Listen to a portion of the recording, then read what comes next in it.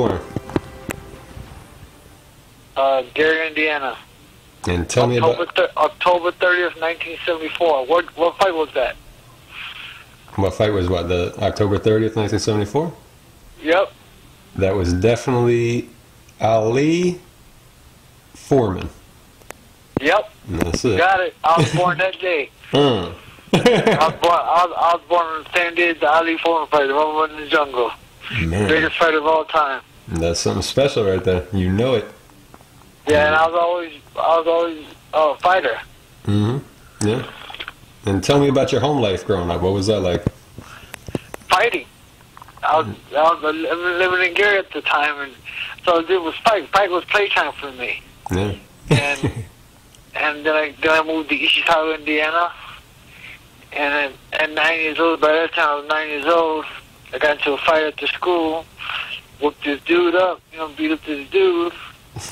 Came home, I had dry blood all over my hands. My dad looked at me and said, you're fighting again, ain't you? I said, yep. He said, you win? I said, yep. He said, come on with me. He took me to the gym, took me to the boxing gym at 9 years old. He took me off the streets at 9 years old, and I fell in love. That's a legend story right there. Oh, yeah. Oh, yeah. And so you had a father, and you had a mother, I'm sure, right? What kind of, did you have brothers and sisters? I had 2 brothers and 1 sister. And where were you in that order? Were you the youngest, biggest? I was the baby. Uh-huh. Yeah, babies are usually the fighters. Yeah, my oldest brother, he graduated from Notre Dame, architect. My other brother, the next oldest, is Jose Manfredy.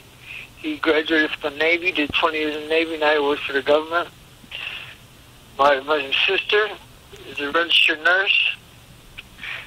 And not only she's registered nurse, nurse practitioner. She's a nurse practitioner. And me, I'm the fighter. That's what they call me on HBO. They say I was the black sheep of the family. So you're real close with your family and stuff? I ain't too much close with my older brother. He used to be a manager of mine at one time. I ain't too close with him. We had a little scuffle, I love him, so I love him, but yet, we have our differences, Yeah. He believes in abortion. He believes in all kind of stuff that I'm against, and we just don't get along. My other brother, we're cool. I'm going over his house for the Mayweather fight. He got it on Facebook. I'll be in Virginia for the Mayweather fight. He's having a party at his house. I'll be there, to greet his friends and everybody, that they all know me, they all watching me. So I'll be there to greet them and, spend some time with my brother at the same time. Oh, that's great, man. What kind of neighborhood did you grow up in? Huh? What kind of neighborhood did you grow up in? Well, I was born in Gary. Gary's murder capital. You know what I'm saying? Yeah. East Chicago is a small city, but it's nowadays it's rough there. Gangbangers are crazy there. I mean, there's gangbangers when I was there too. I never got into the gangs because I always knew I could defend myself. I didn't need help. That's what took me away from gangbanging. I didn't respect gangbangers because they need help.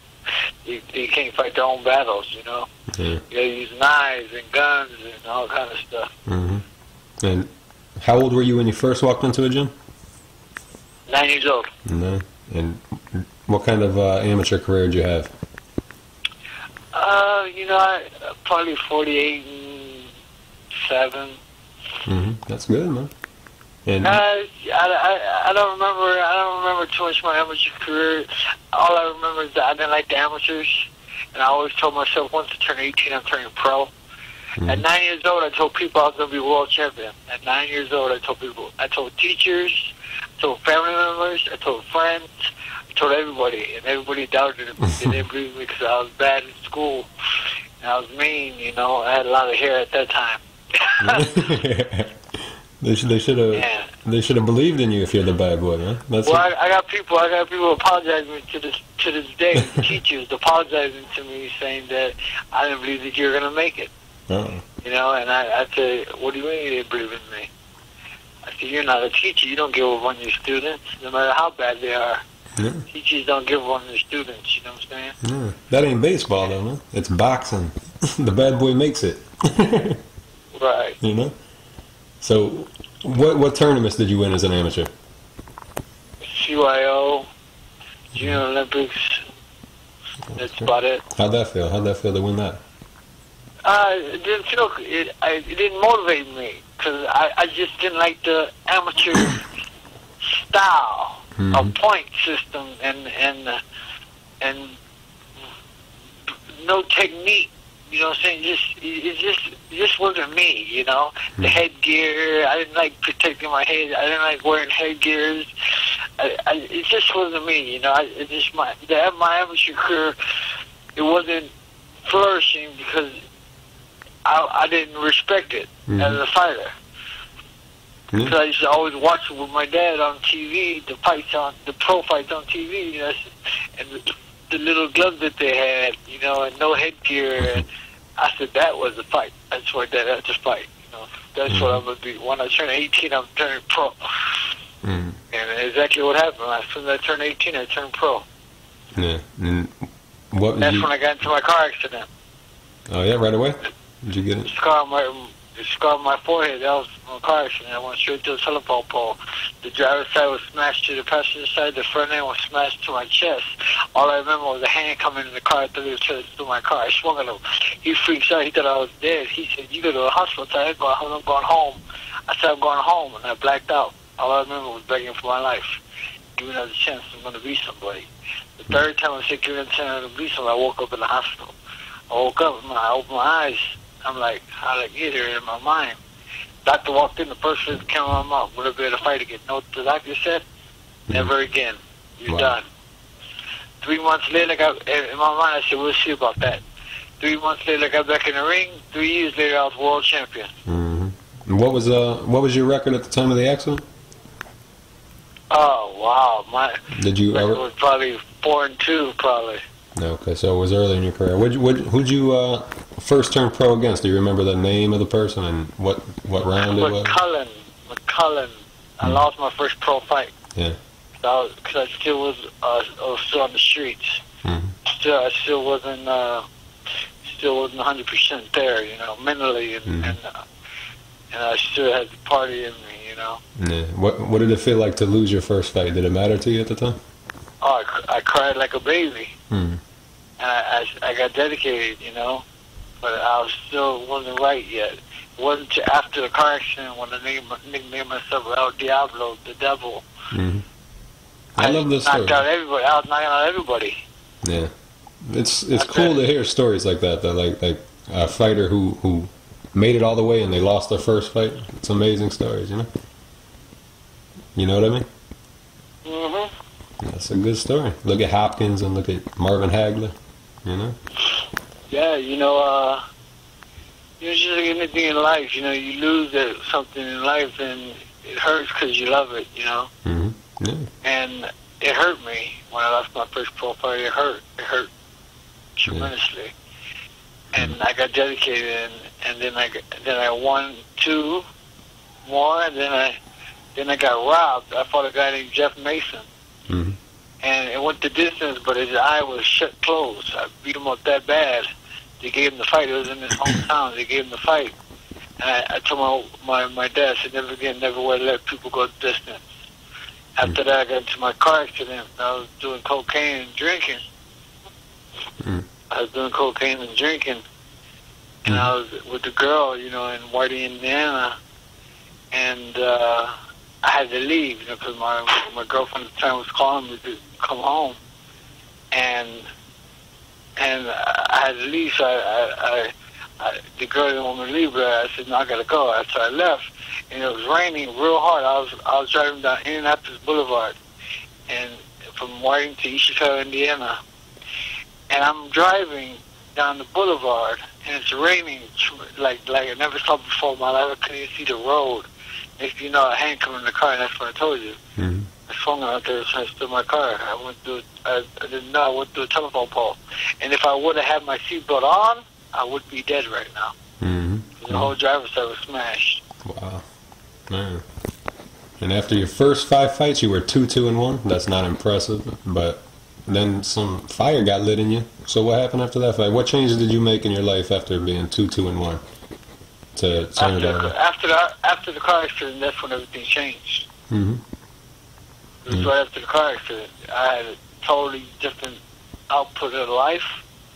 I had a totally different output. And by that time, I had my first daughter, Celeste Manfredy. She's my oldest now. She's 18 now. Wow.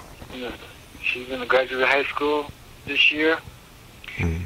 I had her at the time, and after the car accident, I was just a totally different person. It's like something was turned on in me. I had a fire lit in me. I wasn't going to have nothing to stop me. I just kept on proclaiming El Diablo, the devil. Kept on lifting up the devil, kept on lifting up the devil, and kept on knocking people out. If you look into my record, you see all the knockouts I had after I nicknamed myself El Diablo. Mm-hmm. Yeah. It was after the car accident, I had nothing but knockouts, you know. Yeah. That started a 23-fight win streak, and in your 7th fight, you were 3-2-1 now. You were fighting a guy with almost 40 fights. Who managed you at the time? Why would you be in your 7th fight fighting a guy with 40 fights? Didn't that matter? Yeah. I'm a fighter. Mm-hmm. So I don't want nobody. I never wanted somebody to protect me. Mm-hmm. When I fought Calvin Grove, I was only 11-2 with 9 knockouts, I believe. Yeah. He was 47 and 5 with 17, 18 knockouts. Mm-hmm.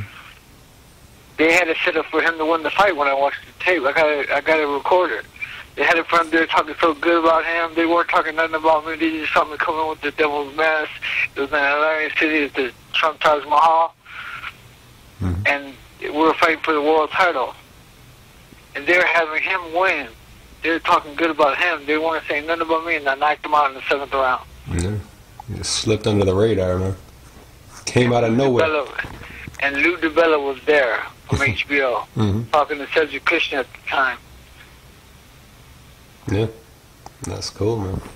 And tell me about the Kenny Mitchell fight. Did you feel his experience on there at all? No. You know, it went the distance, right? Yeah, it did. Went all 8 rounds. It went the distance. The only thing that killed me was making weight. Hmm. Well, you won anyway, so it worked out. Oh, I won, but I didn't feel me because the weight, I had to make the weight. I couldn't make the weight. I barely made the weight. Mm-hmm. Because they changed the weights. They tricked me. And they said there was a one weight class, and they made it a different weight class. Hmm. I had to lose the weight in order to fight them. Mm-hmm. So how much you have to lose? About 5-6 pounds. Oh, wow. And how long? How long a period? I don't remember how long. Yeah. Probably 2-3 hours. Wow. I can't believe you did it, man. I had to do what I had to do. I'm a fighter. Yeah. Yeah. I was never protected of my fighting career. Nobody protected me. Yeah. Never got handpicked opponents and all that. Never was like that. I fought the best. I won to the best. I lost to the best. Yes, you did. Yes, you did, man. You could hold your head up high because you did it. Oh yeah. I don't regret nothing. Nope. I do regret when I was training for Mayweather. I do regret training in Florida. Mm-hmm. Because I never had a training camp. I always did home because I always represented home, you know. Mm-hmm. And I always wanted to be home in Chicago, where Ali used to train at the Winnie City Boxing Club. Mm-hmm. That's where I wanted to train for the fight. But at the time, I wanted to change. I wanted something different. I couldn't make 130 no more. I had to go somewhere hot. Yeah. Lose the weight to make 130. And after the Gotti fight, see, when Gotti chose to fight me at 135, he didn't know. Mm-hmm. But I couldn't make 130 no more. And I didn't tell nobody. That was just my little secret to the world. When he said 135, I said, cool, bet. That's why I didn't get mad when they told me $250,000 for a fight. He's making $1 million. I didn't get mad about it. Mm-hmm. I said, cool. I said, it didn't have matter. I'm going to win anyways. Mm. Gotti can't beat me, and I told the world he couldn't beat me. I told him what was going to happen before it happened, and everything I said, it happened. Yeah. He was going to go down, and he went down in the 3rd round. Mm-hmm. I told him I was going to cut him. I cut him in the 1st round. Yeah. I said he's not going to go 12 rounds. He didn't go 12 rounds. He won 8. They did, and they stopped the fight. Wow. Before you fought Gotti, you fought a guy named Jimmy Dioria. What do you remember about? Jimmy Dioria. What do you remember about that? I remember that. He was a junior welterweight at that. He was a junior welterweight. I'm a junior lightweight at the time. They tell me I got to fight a guy. He came in at 138 and a half pounds.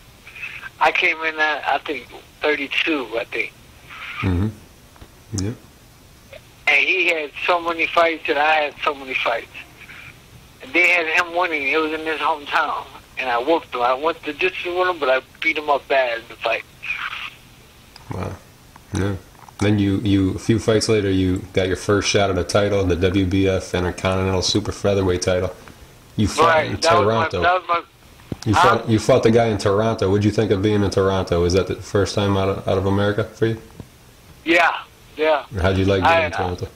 I enjoyed it. I love Toronto. Toronto is a very clean place. Yeah, that's what I heard. The streets are clean and all that. You know, all I remember was guys carrying a trolley with cases of beer, you know. They're walking around on the trolley in cases of beer, you know. I remember going to the mall. The mall was underground. Underground. Wow. They had a mall underground. That's Toronto. Crazy. Wow.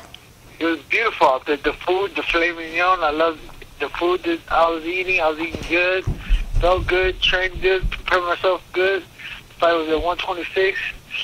I said nobody could beat me. I knocked him out in the 3rd round. And they tried to come against me and try to say that it wasn't true, this and that. They tried to fight it, you know what I'm saying? They tried to protest it at the time in Toronto because he was from Toronto and they didn't know what was going to happen and what had happened. They didn't know what to do. They were trying to get me, you know. They're trying to rig it up, but they couldn't do it. You can't fight against someone that just got knocked out. And that was against Vittorio Salvatore. Anything special about him, or did you just go right through him? No problem. I went right through the guy. Yeah. I went right through the guy, and then the only thing that tripped me out, I went 6 months without a fight. Wow. Well, 6 months without a fight. After you won that fight, though, how did it feel to actually get that title and be a champion? I felt like a world champion. Yeah. Heck yeah. I told people I was world champion, WBF world champion. That's how I felt, you know, at the time, you know what I'm saying? Because it was a belt, you know, and I respected it, you know what I'm saying? It was a trophy, and I respected it, you know what I'm saying? And I felt on top of the world, you know? Yep. Yeah. The only downfall I had is I didn't have no promoter at the time. So I didn't have a fight for 6 months. Then they see Calvin Grove. I'm like, who the heck's Calvin Grove? I don't care. I want to fight. That's all I remember is just saying yes to the fight. Yeah, that was for the WBO title, or WBU title, sorry. Yeah, I didn't care. It was for the world title. I didn't care. You know, belt can be WBU, IBU. I don't care what alphabet it is. It's still a world title. Yep. The champion makes the belt. The belt don't make the champion. That's true. And they had a good I one. I was telling the people, and I was proving to the people, I'll fight the best and beat the best, and I'll lose to the best. It does not matter. But I'll step up to the best, and I'll step up to the plate, and I'll fight anybody at any time, anywhere, any place. It does not matter. Because I never was protected. I never had a manager and stuff like that. Never had that. Well, Calvin Grove fought everybody. What'd you think of being in the ring with Calvin Grove? I didn't think about him. You didn't think nothing about him? I never heard of the guy. Okay, that helps. Yeah, that's cool, man. I never heard of the guy. You know what I'm saying? All I know, he had a lot of fights. And when they read off his boxing record, I was like, whoa, okay. Okay, he got a lot of experience. He got a lot of fights. You know, who is this guy? I didn't care. I didn't even think about that. It didn't matter to me at the time. I was El Diablo, the devil. Ain't nothing gonna stop me. I had a switch turned on after that car accident, and nothing was gonna stop me. I was unstoppable, and I went right through Calvin Grove. Yeah, easy fight. It was all right in the beginning. It was, you know, they're counting me out in the fight. But once I caught him with that straight right hand, that was it. Yeah. Then you fought Harold Petty. What do you think Harold of that? Petty. What do you think of that? Well, Harold Petty was an older fighter, but he had a lot of experience. He was a southpaw, too. So, I mean, I knew he wasn't strong enough to get me. I was too young, I was too strong, and I didn't care about his experience. I didn't care about nobody at the time. When I was the LDL, I didn't care about nobody. I didn't care about nothing. It's just me and you. Let's go. Bring it. I don't care who you are. You ain't gonna stop me. No. I had an attitude. You know, I had a bad attitude. I wasn't gonna. I'm the only one. I talk stuff to Mayweather, and Mayweather was quiet at that time. He's not like he is now.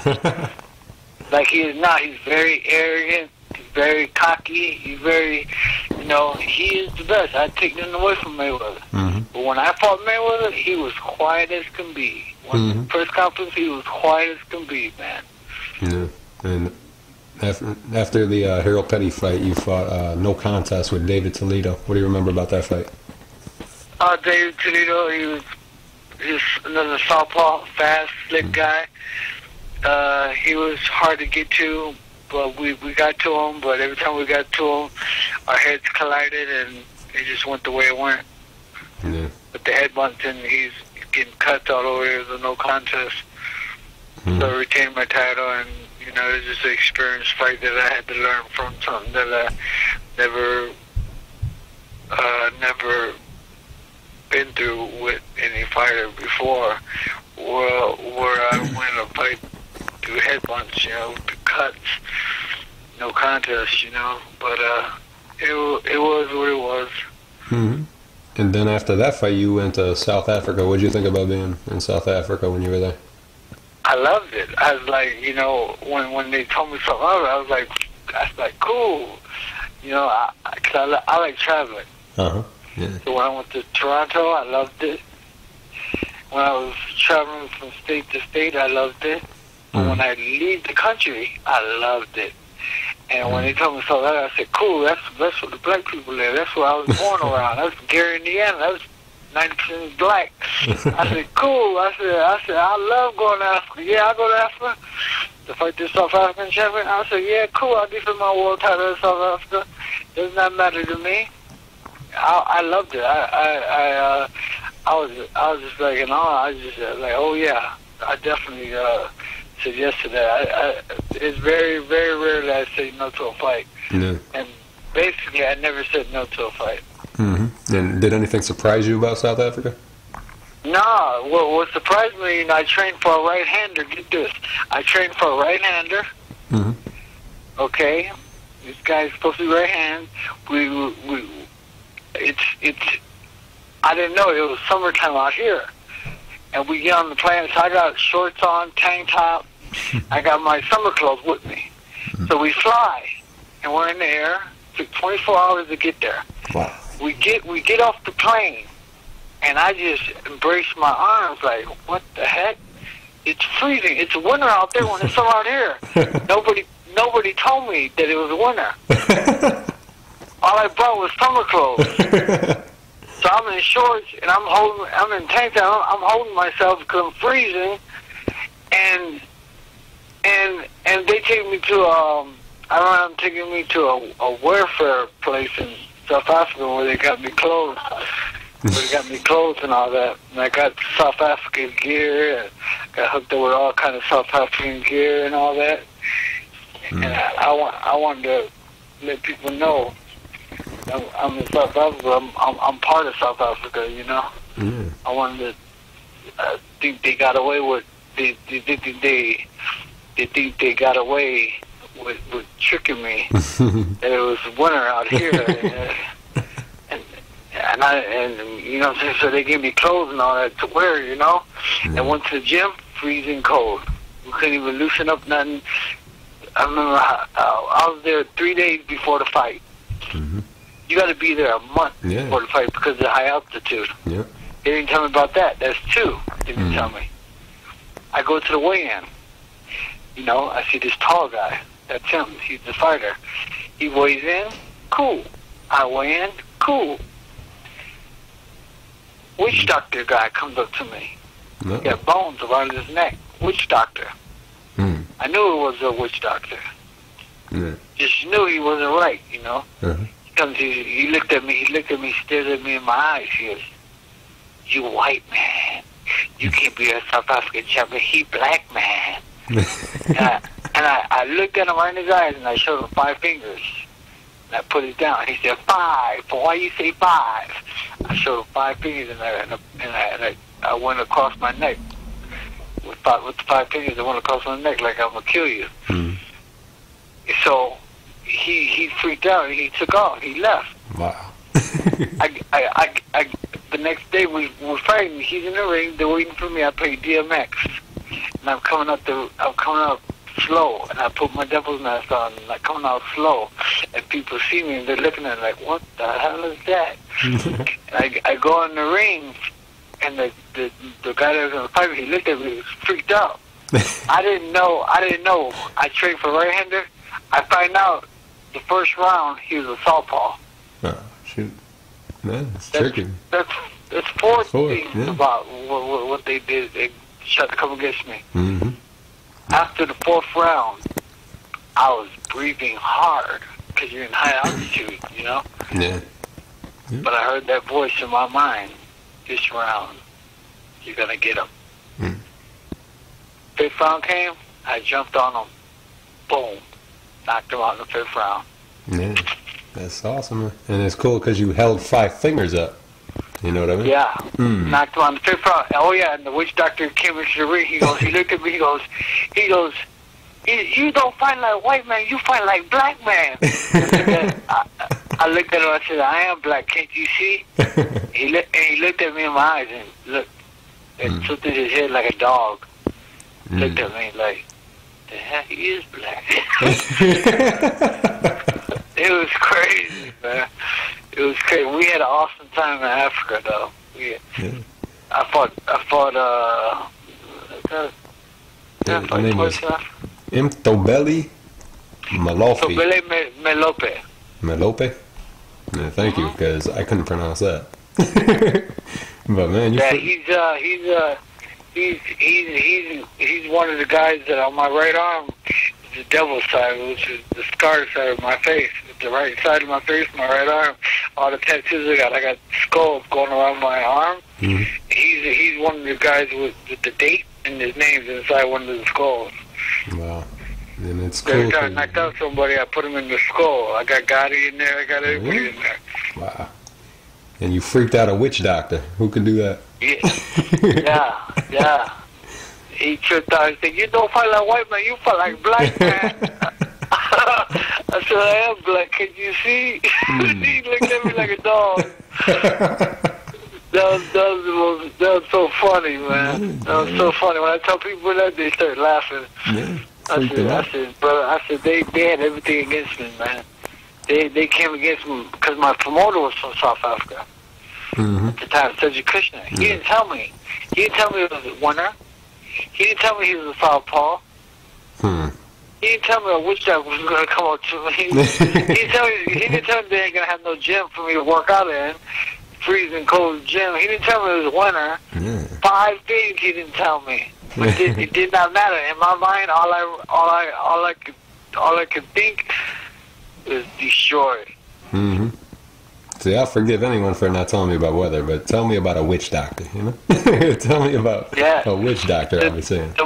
The more they put in front of me, the more strong I became. So when I got off that plane, when it was freezing, it made me more angrier. I got meaner. When the gym was freezing cold, I got meaner. When weight scale, what's that coming to me? I got meaner. Southpaw, meaner. Time I got in that ring, I didn't know I was going to knock him on the 5th round. I just held up 5 fingers and I went to go. I didn't know. But the 5th round came, I knocked him on the 5th round. Coincidence, huh? Yeah, someone else is watching. Something. Yeah. A couple fights later, you fought in Austria. How'd you like Austria? Loved it. Beautiful. I was sick. I was sick when I was up there. I got sick out there. I couldn't eat the food or nothing. I was very skinny for that fight. If you watch that fight, I fought Wilfredo Luis. Yeah. I was very. If you watch, I got all my fights on DVD. I was very sick that fight. And what was happening? After the fourth round, again after the fourth round again. the first two rounds I almost knocked him out. The third and fourth round, he beat the dog out of me. Beating the dog out of uppercuts, hooks. He's hitting me with everything. He's knocking me all over the ring. When I came back in the fourth round, my trainer, he looked at me. He said, "You all right?" Like in slow motion, like a movie. "You all right?" I looked at him and said, "This round I'm gonna get him." He looked at me like, "What?" Like I was crazy.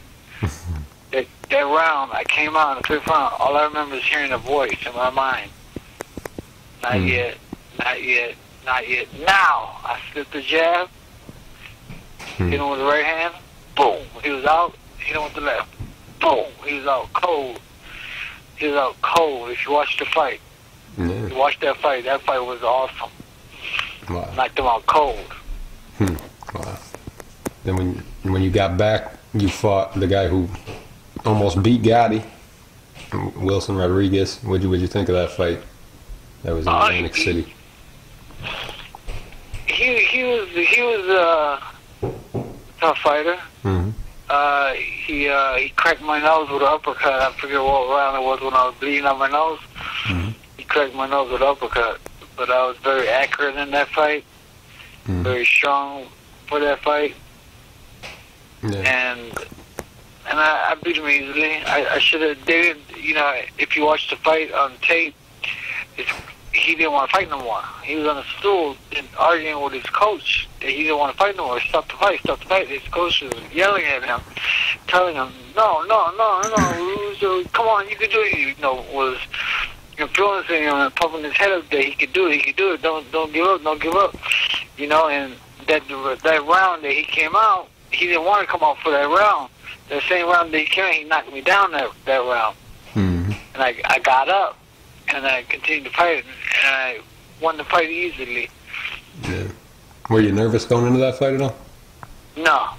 Was that your first? That was your first fight on HBO, wasn't it?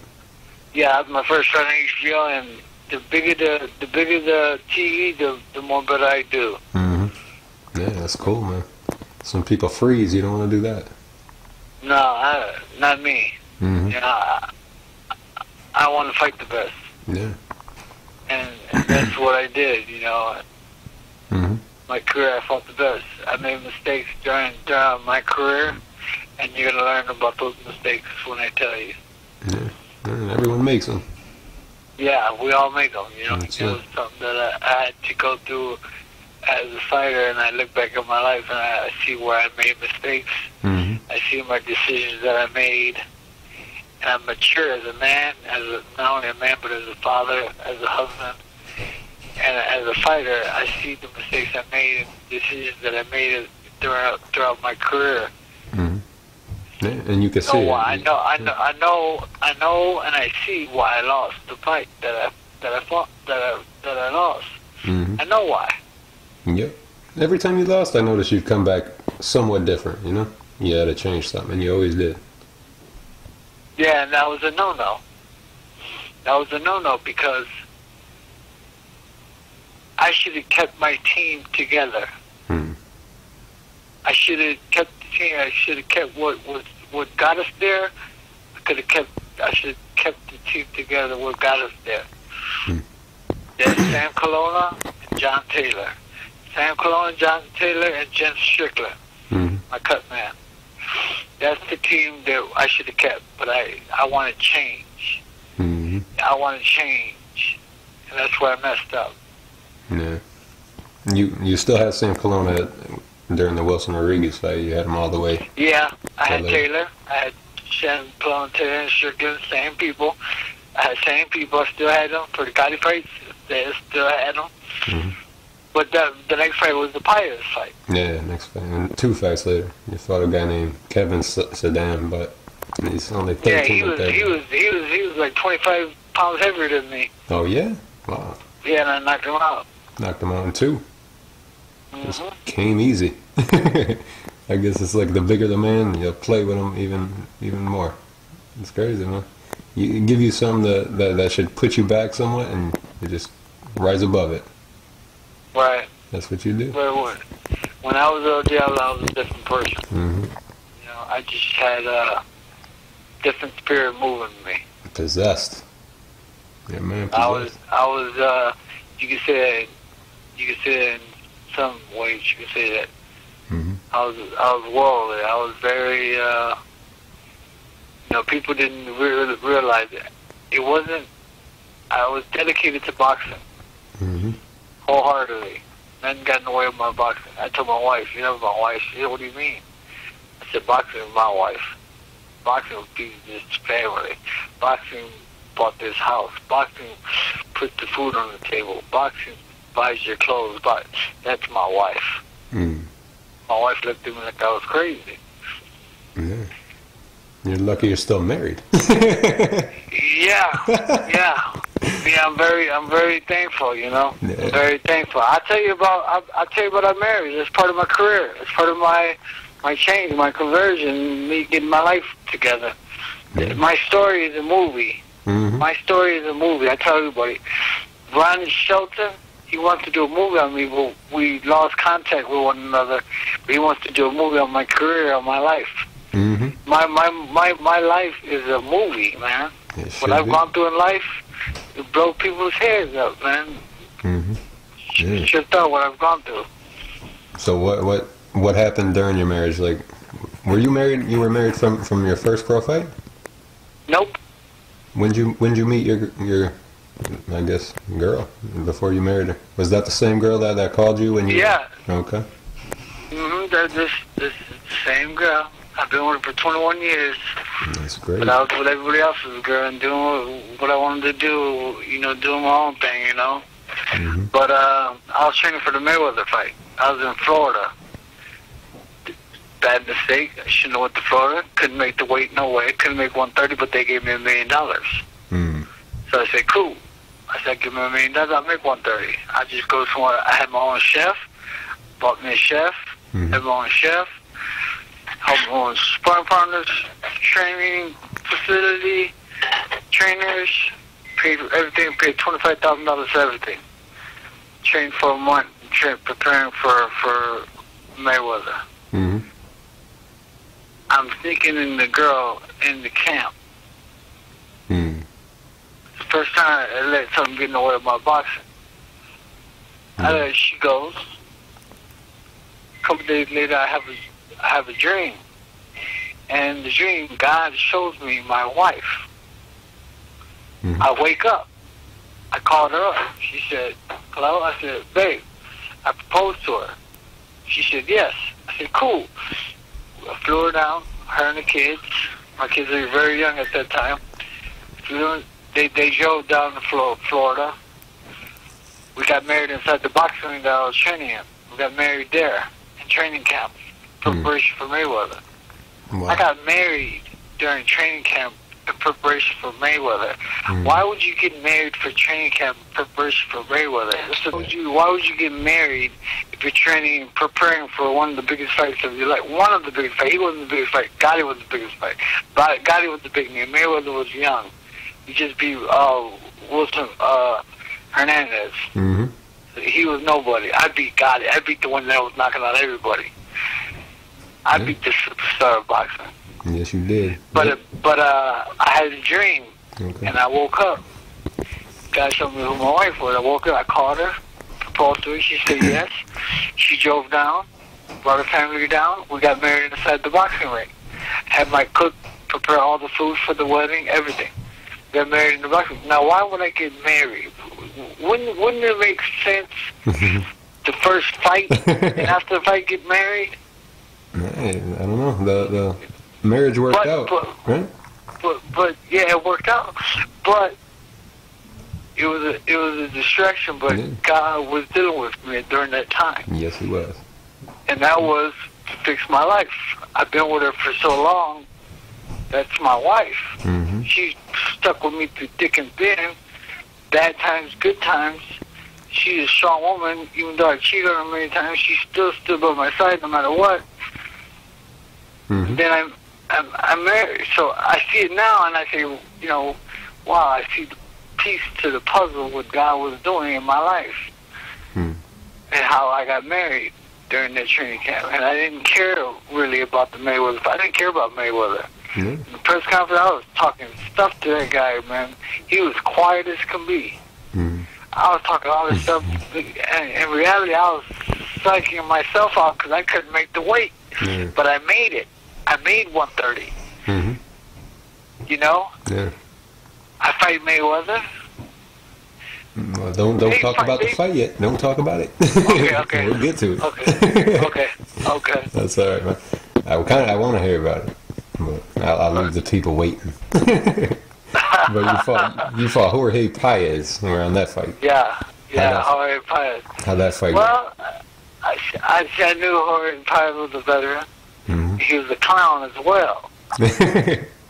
And I knew he was going to pull something, but I just didn't know what. And I didn't care either way. Either way it goes, I didn't care about what he was doing, so it wasn't in my mind no way. But when I came out, as usual, El Diablo was coming out very slow and playing his music. I got into the ring, and I look across the ring, and he's a nun. He's dressed as a nun. And what I said in my mind when I looked at him, I said, "Oh, you trying to make fun of me, huh?" Okay. And look what happened in the fight. Yeah. Yep. One left foot. He fought like a nun. You made him look like a nun. One left foot. They're complaining why I haven't knocked them out yet. Mm-hmm. Okay. You know, Larry Merchant, I believe his name is. Yeah. He was the bad person in boxing. He don't talk good about nobody. Only Gotti. Gotti was jocking Gotti, boy. Didn't call me a movie star. I beat a movie star, but you're not a movie star. Well, he's not a movie star yet. He's not what Gotti was. Oh, come on with that, man. Mm-hmm. Just because they had evenly matched fights for Gotti. That's what made him look good in those fights. He had a lot of good fights. I'd take nothing away from Gotti. Well, how'd you find out you had that fight? How'd that fight even come up? How'd you find out you got the fight with Gotti? After the Paez fight, they talked to me. Mm-hmm. When they talked to me, I told them who was next. I said, bring on Gotti. Mm-hmm. Bring on Gotti. But Gotti can't beat me. Bring on Gotti. And I forget the words that I said. But I said, bring on Gotti. Mm-hmm. And I know Gotti was watching. Mm-hmm. But he didn't want to fight me at 130. He wanted to fight me at 135. And when he wanted to fight me at 135, I was very, very thankful. Mm-hmm. I didn't even negotiate the purse. I just took what they gave me, and I said, cool. It was in his hometown. He got the money. He didn't put his blood on the line. It did not matter. Mm-hmm. He couldn't beat me. Especially because they made it at 135. Mm-hmm. Because I couldn't make 130. Mm-hmm. Yeah. And a lot of people say that they didn't like what Gotti did in not defending his title against you, but you were actually good with that. You're happy about that. Yeah, because it wasn't about the belt. Mm-hmm. It was about. I told Gotti. I said, it ain't about your belt. I said, it's about your name on my record. Angel Manfredy, KO, Arturo Gotti. That's what it's about. It's not about. It's about the person. It's not about the belt. Mm-hmm. And they made the fight a 12-round. How can you make it a fight a 12-round if it ain't a title fight? Yeah. That was a 12-round fight they made. That was to help him. Mm-hmm. Absolutely. You know, yeah. And what about the fight itself? What did Gotti say to you when you said that to him? What kind of person was Gotti? He didn't say nothing. No. He just looked at me weird. No. I remember a press conference in New York. He turned around and he looked at me and said, "You got what you wanted. You happy now?" I said, happy? I said, this is what I've been waiting for my whole life. Yeah, no. It was a good fight. Actually, I'll tell you something. That was the last fight. There was a time that I was having dreams about fights that I'd be excited about, and I would actually see what would happen in the fights, and I would tell people before it happened and everything. It's weird. I don't. A lot of people think I'm making it up or made it up, but I told my mother I saw Gotti cut and on the ropes when you were hitting him, and I swear to God, exactly the way I saw it in my dreams is exactly like a camera angle that HBO's cameras took, and it's exactly what I saw. It's weird, man. But after that fight, I never had another boxing dream again, no matter what. I always wanted to. Wow. It was weird, man. But that was the last one. That fight, was the best fight, that I shined that fight, because I was going to show people that I could be the best. And Gotti was the best. Hands down, Gotti was the best during that era. Hell yeah. He was knocking out everybody. He was the show. He was the high ratings. He was everything. He was making he was generating big money for HBO. But he had to fight El Diablo. He had to fight Angel Manfredy, and that he wasn't going to get past me. And what about the fight? Everything worked out. Everything worked out for me during that fight. Yeah. The weight class. When he won at 135, I said, "Cool, forget the belt. Don't matter to me. I'm gonna have his name on my record." Wow. The name is more important than a belt. IBF. I care less about an IBF metal belt. It's your name, Arturo Thunder Gotti. That's a name. It's on my record. That's it. Took it. And what about the fight? What do you remember about that fight? Fight was the first round. First round we were just fighting, and I caught him with over right hand. Cut him. Yep. I love those Reyes gloves. Yeah. I used to love Reyes gloves. They're small. They're Mexican style gloves, but they fit your hand perfectly. And they're puncher's gloves. And I know how to. I was taught how to turn over my hands to cut. How to cut people. So I know how to cut people, and I cut them right when I turn over my right hand, slip the jab, cut them. So I cut him the first round. Yeah. Did he ever catch you with anything? I'm sorry. Go on, man. I'm sorry. Then the third round, I knocked him down. He should have been out. He barely got up. He was stunned. Yeah. Anybody else there probably stopped the fight because he was dazed big time. You know what I'm saying? I jumped on him.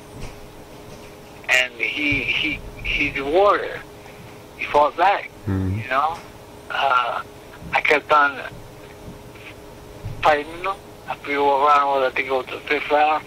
I threw a straight right hand and caught him on the forehead and broke my hand. Wow. I broke my hand in the fifth round. So I was fighting the last 3 rounds with a broken hand. And I was hitting him with a broken hand. They said, why ain't you ain't using the right hand? Why ain't? Because I broke it, bozo. Yeah, I broke my hand in the fifth round. Yeah, wow.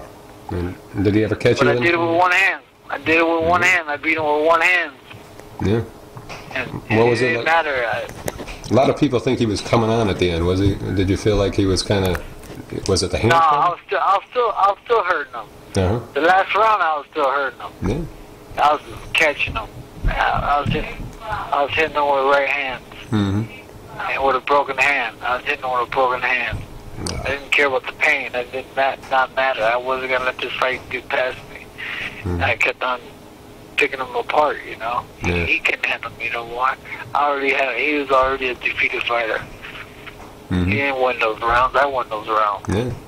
And what happened? Did he ever catch you with anything that made you like, whoa? He caught me with a body shot. What round it was. He caught me with a body shot, knocked the one out of me, and I backed off him, and he was chasing me. But then I recuperated probably about a minute later. I was okay. Yeah. But he knocked the one out of me. And what happened after it was over and you won? How'd that feel? Beating Arturo Gotti. That was superstardom right there. I'm a superstar. You know, I knew I was a superstar because I beat the best. That's what I always wanted to do, the best. Oh, yeah. And I did that in my career. You did it. I can always say that I beat the best. Absolutely. Yeah. And go ahead. I'm sorry if I interrupted you, man. You interrupt me. But what did Gotti say to you? What did Gotti say to you after that fight? He said, let's do it again. Mm-hmm. And, you know, they asked me about a rematch after the fight. And I said, you know what, he wasn't the champion. He wasn't the champion who didn't put his belt on the line. So I said, so I want the next up-and-comer. Bring on Prince. Bring on the showboat. One of the talk, can't walk the walk. Bring on the little showboat. Bring on Prince. He can't beat me. He's too small for me. Gotti is stronger than him. He ain't stronger than me. Bring on Prince. And Prince didn't want to fight me. They made up excuses. His manager made up excuses. Oh, and a year from now, 2 fights from now, we'll fight him. They didn't even negotiate.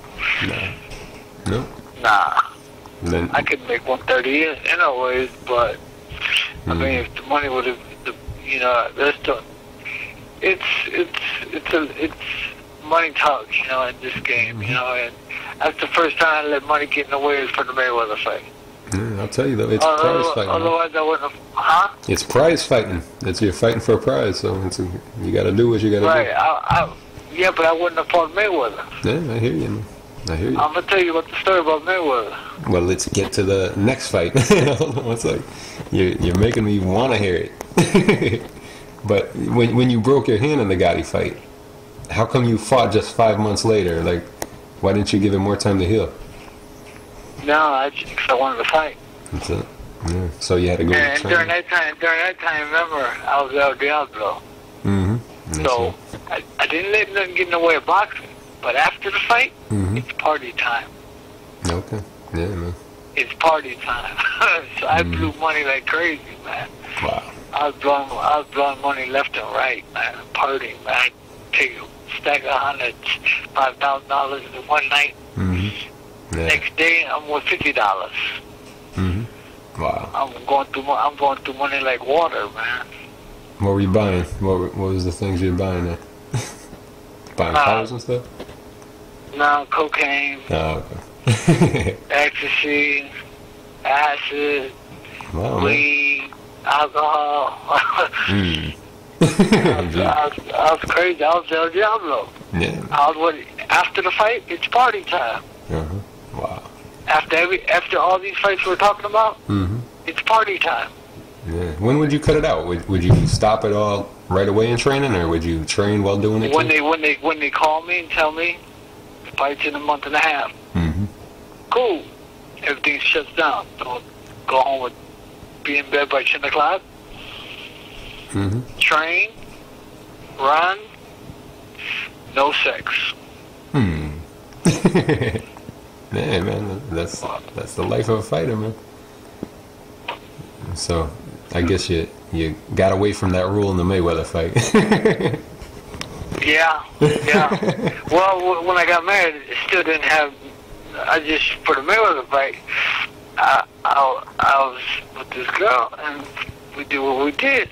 You know, I forgot where I met her from. You know, but I got her pregnant, and after the Mayweather fight, I said, no, I'll take care of this and this. She said, no, you're married now. I'm getting an abortion. After that next fight with Gotti, you fought Lacine. Then after that, you fought, I know it wasn't the big Garden, but it was still the theater and still the Garden. How did it feel fighting at the Garden for the first time ever? They had me about 30 stories high, a picture of me, you know what I'm saying? Standing in boxing stance. They had my picture so big, so high, you know. And it was awesome fighting Madison Square Garden. Yeah. It was awesome. But after the John Brown fight, I couldn't make 130. I knew it. I wanted. They said they wanted me to defend my belt for the 7th time. If you defend your title 7 times, you get a championship ring. So I said, cool. I said, I'm going to go down one more time at 130. I fight John Brown. I fought John Brown. He rocked me during the fight. I won the fight, but he rocked me. I forget what round he rocked me in. And I said, holy morally, Mm. And I got done fighting. I won the fight, but I said never again. I can't make 130. I'll never fight 130 again. I'm fighting 135. Yeah. And then they came to me in my attorney's office in Chicago, Illinois, and it was Lou DiBella. I remember it. And he said, "We have a fight for you." I said, "Cool. I'll fight anybody. You know that. I'll fight anybody. Bring on anybody. I'll fight anybody." He said, "Floyd Mayweather." I said, "Floyd Mayweather." He said, "Floyd Mayweather." I said, "Who's that?" I said, "I'll fight him. I don't care. I'll fight him. I want $1 million though. I want $1 million. 130. I can't make 130. That's the thing. Yeah. I spoke it. Yeah. Now, see, the Bible says, "Speak those things that are not as though they were." Mm. So I spoke I couldn't make 130. Mm-hmm. I already spoke it into existence. So in reality, I can't make it. I'm speaking those things that are not as though they were. So I'm speaking I can't make 130. That means I can't make 130. Mm-hmm. So in my mind, I said, I can't make 130. I said, he said, $1 million. And I stopped, and I thought in my mind, he's looking at me, he said, $1 million. I was like, in my mind, I said, okay, $1 million. Wow. I get the camp, I get a chef, get a cook, need a cook, gotta get a cook, gotta get a chef, get a camp, gotta go somewhere hot. Mm-hmm.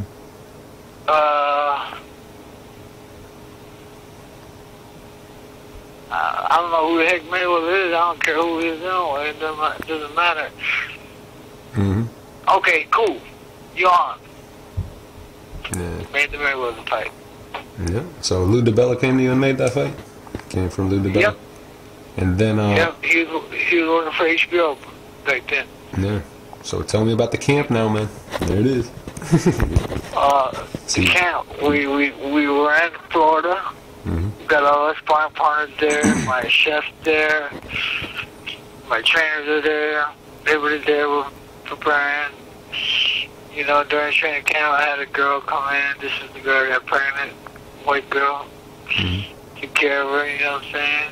She went away. She didn't come back. A couple days after that, I had a dream.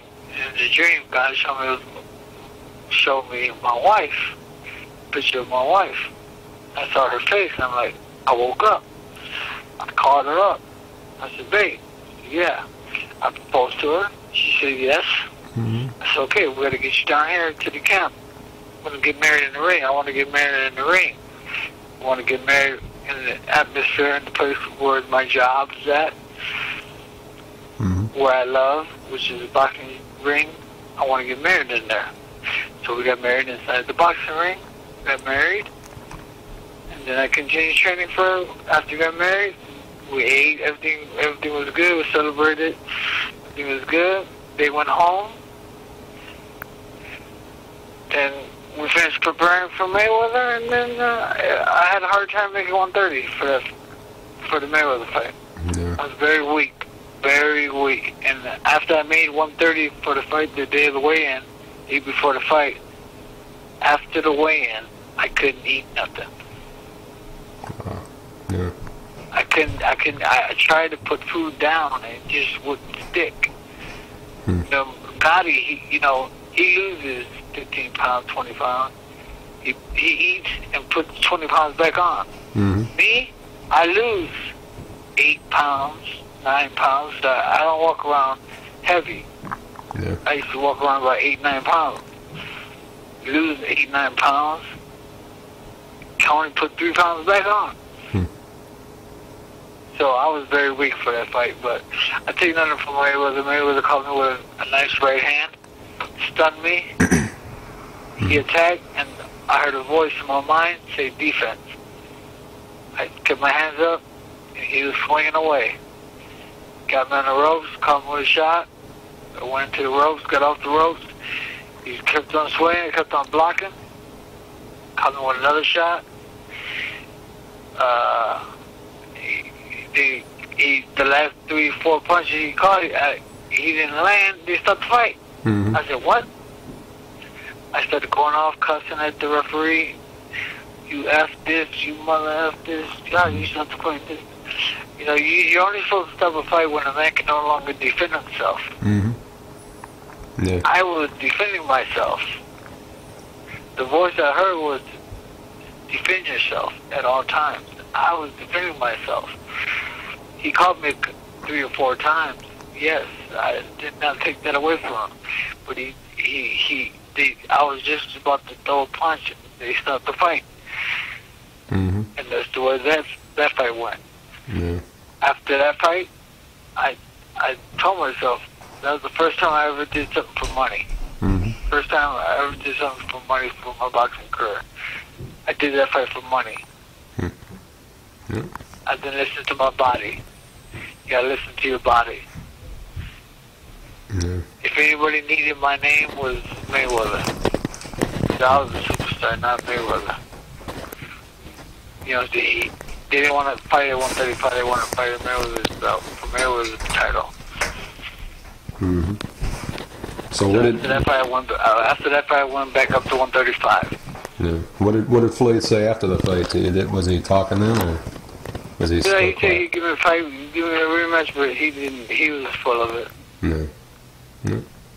Then after that, you came back and got a pretty good win against Ernesto Benitez. Then you fought Ivan Robinson, another guy who fought. Got the highest rating on HBO. Yep, it did. He just came off his Gotti fights, and I guess it was 2 Gotti conquerors. What would you remember about that fight?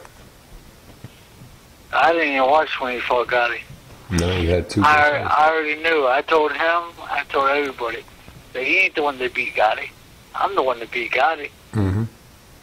I beat him in his prime. Not. He beat Gotti. He had leftovers. Yeah. And I showed it during the fight too. I showed the whole world during that fight. Even though my right hand still wasn't 100%.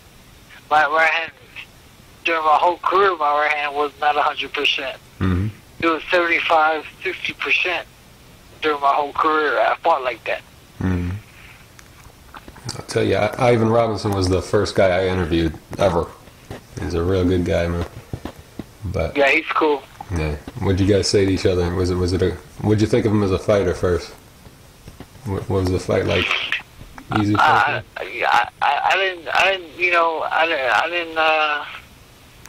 I didn't think about nothing. You know, I know he beat Gotti twice. You know, and I'm like, and he was claiming that he's the one that really beat Gotti. I'm like, because he beat him twice. I'm like, what?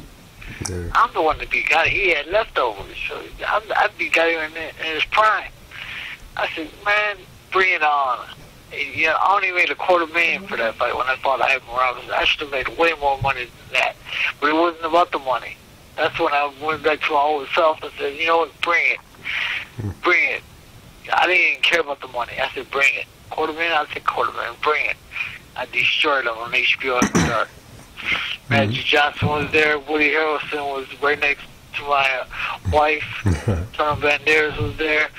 All the HBO stars were there. They all saw me spank that boy. Yeah. Good fight, though, man. Pretty good fight. Yeah. He had nothing. He couldn't do nothing. Nothing to you? In that fight. Yeah.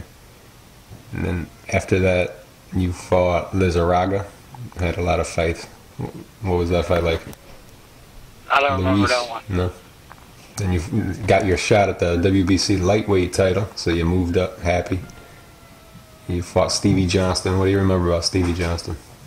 I wasn't the same. I wasn't the same fighter when I fought Stevie Johnston. What happened? I never let nothing get in the way of my boxing, remember? So I'm clean to after the fight. For the Stevie Johnston fight, I got dirty during training.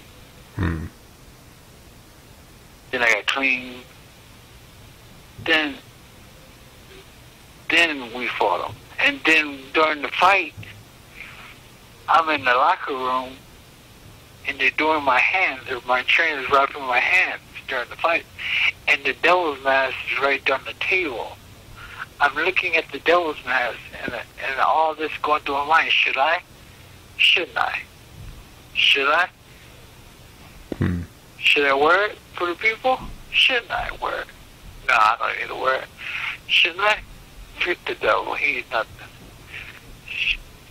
Wear it. Don't wear it. Wear it. Don't. I had a tug of war in my soul, in my mind about the devil's mask, about wearing it. Then I wear it because I wanted to please the people, because the people love the devil's mask. And I lost the fight. Mainly, I was not there in the fight.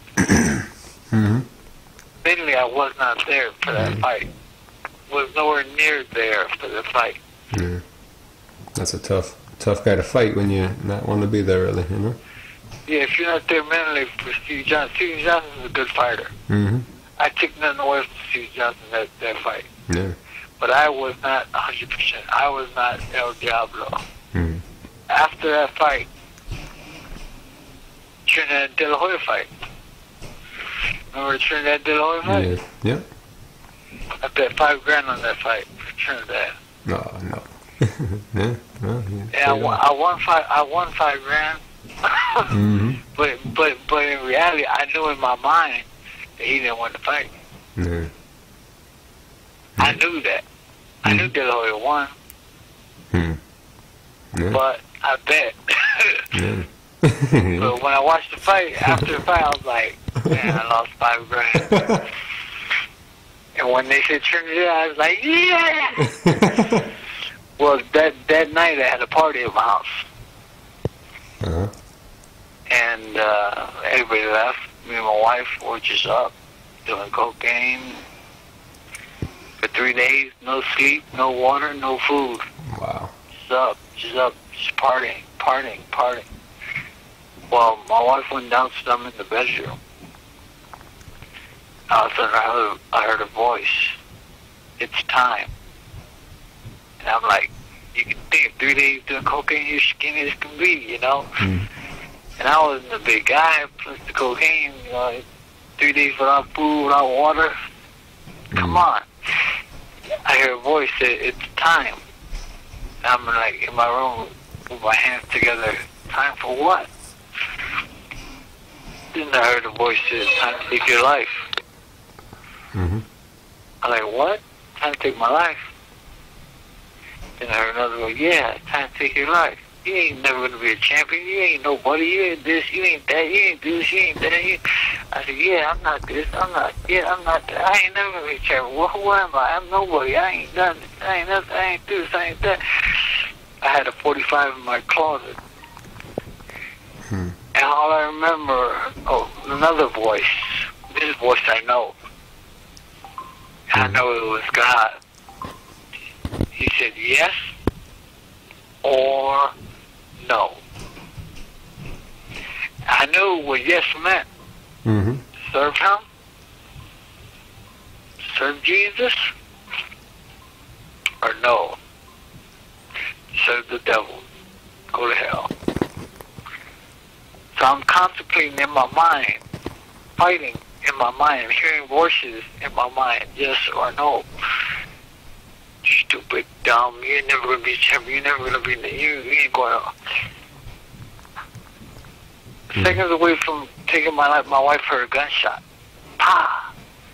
This is what she tells me. She runs upstairs, she comes to the door, I look at her. She looked at me, I said, that's it. She said, what do you mean that's it? I said, I gave my life to Christ. I didn't even have a gun in my hand. The gun was in the closet. She heard a gunshot. Wow. That's why I said yes to God. Remember, is it yes or no? I said yes. And right there I was sober. Bam. Sober. Wow. Sober. That's amazing, man. Amazing stuff. God. Yeah. That's God. Yeah, it is. I'm telling you, that's why I want to do a book on my life. I just don't got the right people to do a book, a story of my life. Yeah. You know? Yeah. Half devil, half angel. You know what I'm saying? Yeah. Yep. I can see the picture of it. The angel behind the devil's mask, or the devil's mask behind the angel, or something like that, you know? Yeah. You know, it's to blow people's mind what I've gone through in my life, what I've accomplished in my life. Still on the streets doing drugs, still partying, still doing. Nobody knew I was doing all this. Just me and my wife were together. Nobody knew. My trainers didn't know. Nobody knew my life, what was going on when I was out partying and this and that. And they get the phone call and boom, I'm sober. Nobody knew. That stuff that happened with Stevie Johnson. I was double-minded. The Bible says a double-minded man is unstable in all his ways. I was double-minded. I was yes or no. I didn't know what to do. I didn't know the word double-minded or not. I didn't know. I was contemplating in my mind. I mean, can I beat him? Can I beat him? No, I can't beat him. Can I beat him? No, I can't beat him. Can I beat him? Yeah, I can beat him. No, I can beat him. I was so messed up in my mind mentally for that fight. It was pathetic. Wow. But nobody knew. I never used it as an excuse. Yeah, no. I never told people what was going on. Because in the right mind, I wasn't in my right mind at the time, like I am now. I can look back at my life now and tell you what happened during everything, what took place during the fights. I can tell you voices I heard, whether it was God or whether it was the devil. I can tell you that. Now. During the time, I was lost. I can't tell you nothing. I was lost. I was double-minded. Here you are, man. You're found now. You found yourself. I'm blessed now. Yeah. I'm thankful now. I'm born again now. I'm happy. And I'm content with such things that I have. I'm content. I don't have much, Chris. Chris, right? Yeah. I don't have much. I don't have millions of dollars like I used to have. I blew it all. And wait till I get to the story about when the IRS came after me. Oh, shit. You want to hear some stuff? I'm going to blow your mind. Yeah. When did this happen? Did that happen? This was after my career. Oh, okay. Well, let's save it. Let's save it for after the career. Wow, man. You got a book. I can write the book. Yeah, we'll do it.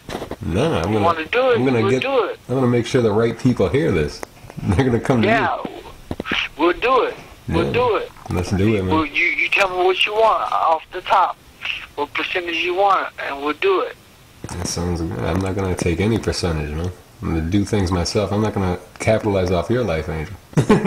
No, but I want you to make something because the labor's worth his wages. Yeah, but you're still helping, bro. So that's what Facebook's about, Angel, man. Facebook. You use your Facebook, and you can get right in touch with all the right people, man. And get the story and make everybody hear your story. And that's what I want to do. Right. Well, I want you to open up my Facebook. All right, man. I'm gonna do it. I don't have a computer. My wife deals with a laptop computer. That's her, though. You know what I'm saying? She don't let you use her computer? I don't mess with computers, man. Okay. Hey, man. Yeah. Now, after that Stevie Johnson fight, that's when that happened? After the Stevie Johnson fight? Well, what happened? When you changed your life and your wife heard the gunshot and you just said no more? Yep. It was before the Sean Fletcher fight? Huh? It was before the Sean Fletcher fight, your next fight after Stevie Johnson? Yeah. And what happened in that Sean Fletcher fight? Do you remember that one? I knocked him out. Yeah. Nothing special, really? Just an easy fight? No, when I knocked him out, I ran to the ropes and I shook the ropes. And I screamed extremely loud. I forgot what I said. But I said something, but I forgot what I said. Yeah. Yeah, but I was, when they interviewed me, when ESPN interviewed me, I said, I'm born again, I'm saved. I still wasn't born again yet. I was saved, but I wasn't saved from hell. I was saved, but I wasn't there yet. There was a process of, salvation is a process. You got to get born again to be saved. I wasn't born again at the time. I was claiming Jesus, proclaiming Jesus. I thought I was saved. I was saved from hell. Yes, I was saved from hell. I didn't take my life. I was saved from hell, but I wasn't born again at the time. Well, you gotta claim it before it happens sometimes. Well, you gotta walk in it. That's Your right. actions show for your works, you know? Yeah. It's true, man. You're inspirational, man. You put a few wins together after that, and then you ended up getting a shot at Diego Corrales' IBF super featherweight title. What do you remember about that? At what weight? At what weight? 130 again, huh? Yeah, I could make 130. What were you I doing? could make 130. You know, when I fought Sean Fletcher, it was at 132. Mm-hmm. Sean Fletcher was talking stuff. He fought in Indiana. I was there at the fight where he fought in Indiana. He called me out. Mm-hmm. When he called me out, it motivated me. Mm-hmm. Be like, to give him an opportunity to fight me, to give him a chance to fight me. So I gave him the opportunity to shut his mouth up. You know, he was talking a lot of stuff at me. So I gave him the opportunity. I told him before, I want to fight Sean Fletcher. They made the fight happen. That's how we shut up Sean Fletcher's mouth when we knocked him out cold. And after I knocked him out cold, I went over there. If you watched the fight, I went over there, laid my hands on him, and I prayed over him. Wow. Took my hands off of him, went back in the corner. He got up off that floor, came straight to me, said, "Thank you. Thank you for praying for me." No problem, brother. And I gave him a hug, and we went our way. Wow. So, what made you go back down to 130 again for Diego Corrales? Because I made 130. Because I made 132. Okay. So I said 2 pounds. I can do it. I'm a different man now. I can do it. I'm not playing mind games with my mind anymore. I can do it. Mm-hmm. But in reality, I couldn't do it. Yeah. But in my mind, I said I can do it. And after I made the weight at 130, I couldn't gain no damn weight after that. So when I fought Diego Corrales, I was very small. Mm-hmm. And what did you think of Diego? He was humongous. Yeah, he's Goliath. I said he's Goliath. I'm David. You know, but in reality, how can I be David if I ain't comfortable with the weight class, which I thought I was, but in reality, mind's playing tricks on you, boss. Your body's one thing, your mind's another. You gotta listen to your body, and then your mind can line up with your body. Or the body can line up with the mind. It works both ways.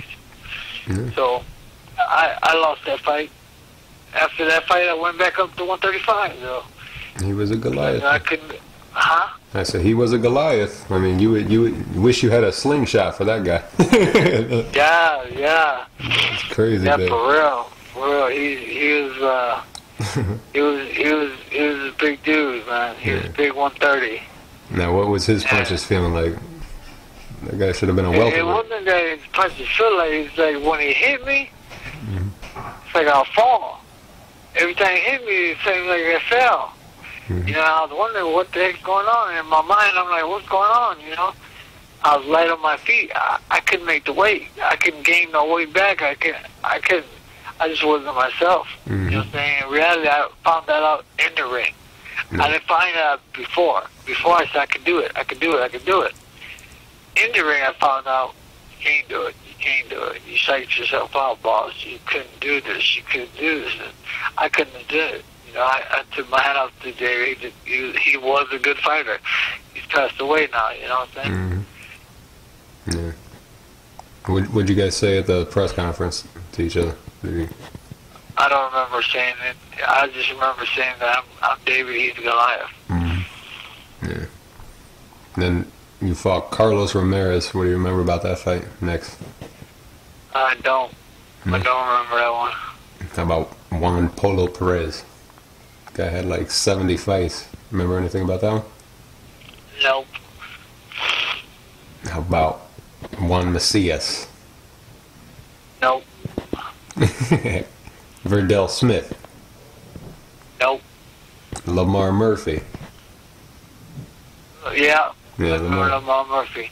He was pretty good. The sky was blue as could be. Bluest sky I ever saw in my life. but I didn't see these guys during the fight. Uh-huh. It was an Indian reservation casino. Mm-hmm. I saw this guy in a picture after the fight. I said, "Oh, holy moly! Was this guy?" This was the Bible. They said that when we were fighting, it was raining. It was raining, bro. It was raining all around the ring, but not in the ring. Mm. Yeah. You believe that? Yeah. Yeah. That's crazy. My wife said it was raining. I said, what? No, it wasn't. I didn't see no rain. It wasn't raining in the ring. It was raining outside the ring. Mm-hmm. Wow. No raindrops landing in the ring. Yeah. That's crazy. Yeah. Yeah, I believe it, man. What happened with me? I have a little daughter. She's like, she just turned 5. She was 4 on Thanksgiving, and she made this Indian wear, this Indian headgear, and she was starting to dance. I said, "Do a rain dance." As soon as she started doing a rain dance, it started raining. It was just so crazy. Oh, wow. There's something magical, man. There's something about Indian people. Wow. She was born Thanksgiving? No, she made something in school on Thanksgiving. Oh. A hat with Indian feathers, and she put it on, and she started dancing because I told her to. And it actually started raining. I got married Thanksgiving. Did you? Wow. On Thanksgiving? November 26th. In the ring, right? 1998. That's it. Got married. That's beautiful. I was training for the Mayweather fight. It's been a long time. Yes, sir. Time. So, what did you think of Lamar Murphy as a fighter? Did he show you anything? He didn't, I was taking this Christian. Mm-hmm. This one Christian was been out, and I was taking this Christian, and I was pissing it out a lot, you know, and I had diarrhea for the fight and all that during the fight, the day of the fight, and I was on the toilet the day of the fight, pissing and going on the toilet, you know what I'm saying? Mm-hmm. So my stomach was messed up during the fight. Mm. Yeah, but I did what I had to do. That sucks, man. That's a lousy place to have a diarrhea stomachache. Yeah. Well, it happens because I was taking creatine. You know, this stuff it didn't react to my body. Mm. You know, I had a different trainer and different supplements and all that, and it just didn't react good to my body. Yeah. I wish you had some Depends to wear, not a belt, not a cup, protective cup. Yeah. Yeah. Then after that, you fought Julio Diaz, undefeated kid, until he fought you. Would you? Huh? I said he was undefeated till he fought you. Right. What'd you think of that fight? Well, you know, some told me he was going to throw a lot of punches, and he did what I thought he was going to do, and some told me to block and punch, block and punch, block and punch. So I did exactly like what my mind was telling me to do. Blocking a lot of his punches, throwing punches, blocking. I was blocking more than I was throwing, but he couldn't hit me. He only caught me one time and cut me. Caught me with an uppercut. Cut me and I caught him with a left hook and cut him at the same time. Next punch I caught him with. And we won the fight. That was a good fight. Defense. Defense won the fight, that fight. Mm-hmm. That was a good fight, man. And, it was alright. It wasn't a Manfredy fight, though. It wasn't. They didn't see El Diablo no more. When I converted and changed, and the guy was done with my life, that was a different chapter of the book. Yeah. I was a different person, and I didn't have the killer instinct like I used to. When I was El Diablo, I had the killer instinct. Something was turned on, you know. After the car accident, something was turned on. Yeah. When I was Manfredy got Jesus, during that time I was got Jesus. I wasn't the same fighter. I didn't have the killer instinct. I was just doing it just to do it. It just was. I still loved it, but it just wasn't. Didn't have the same. Didn't think the same. Yeah. When I loved Diablo, I thought kill, steal, destroy. Yeah. When I thought I had Jesus at the time, I wasn't trying to kill, steal, and destroy. Yeah. What's good is a person. Huh? Made you a better person, but it doesn't work as far as fighting goes. Yeah. Yeah. Is it getting too late, Angel? You want to do the rest tomorrow? No. Oh, okay. No, we'll do it. All right. And then your next fight, you fought Paul Spadafora. What do you remember about him? Pretty slick guy, undefeated at the time. He's a joke, man. Mm-hmm. He got me, man. He rigged it up again. Oh. The boxing gloves that we put on were Everlast. Oh, okay. Gloves couldn't even fit in my hand. I got big hands. Mm-hmm. Yeah. I got very big hands for my size. Mm-hmm. Small frame, but I got big hands and long arms. Mm-hmm. Those gloves, I couldn't even fit my whole hand. Couldn't even make a fist in those gloves. I wanted to fight with Reyes, and they put Everlast in there. I couldn't even put my hands in the gloves. So during the fight, I was pity patting. And they said, "Why ain't Manfredy hitting him with power? What's going on? What's up with Manfredy?" I was pity patting because I couldn't hit him with my fist, my full power, because I couldn't even make a fist. Wow. You know, Yeah. during the fight. So I won the whole fight pity patting, and then I argued and complained that I won the fight. No, I didn't win the fight. You see, I didn't win the fight. Mm-hmm. But I couldn't make a fist in the gloves, Everlast gloves. Yeah. The generic gloves, you know. They're terrible gloves to fight at. Mm-hmm. I guess they're just a boxer's glove. That's why Spadafora wanted it, you know? Yeah. Yeah, they're terrible gloves, man. I was extremely ticked off when I got in the ring because I couldn't make a fist. I couldn't squeeze the glove and make a fist. That way I could hit, you know. So I was pity patting during the whole fight. Mm-hmm. So they didn't see nothing, you know. They didn't see nothing. They didn't see no action from me because I couldn't do nothing because I couldn't make a fist. You know, so they had it all rigged up what they wanted to do and what they wanted to do in the fight. No. Then after that fight, you fought Antonio Ramirez. You won a majority decision. What do you remember about that fight? I don't remember that one. No. And then, did you have any fight after the conversion, I guess? Did you have any fight that you were proud of after that? Or was all the passion gone? Passion wasn't there. Yeah. Totally? What fight are you on now? We're going to the Moises Pedroza fight.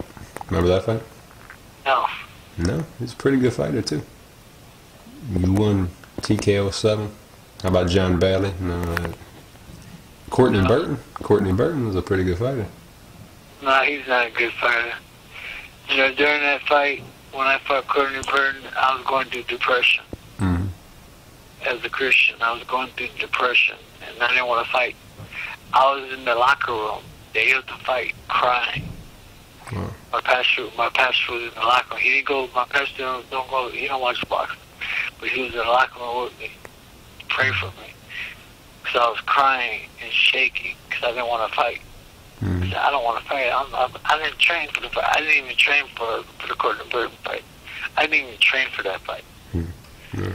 I used to go to the gym. I used to start crying. My wife got me, I forgot the trainer's name for that fight. Forgot his name. But I hated it. I didn't like that dude. Who was he? His name. A personal trainer? His name. No, the trainer that my wife hired for the fight. Mm. Courtney Burton fight. I didn't like this guy. And I was crying in tears. Mm. Day of the fight, at the fight. Yeah. I was mentally depressed.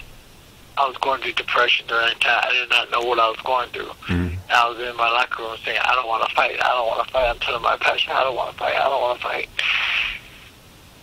Yeah. It was a sad time in my life. But after I lost that fight, he knocked me down. When he knocked me down, I told the referee, I put my hand over my throat. Told him to stop the fight. I told him to stop the fight. He stopped the fight. I lost the fight. I didn't talk to nobody. I just wanted to get out of there. I just just wanted to go. Something came over me after that fight. Mm-hmm. Wow. And I got the hunger back to fight again. So I fought. Who's the guy?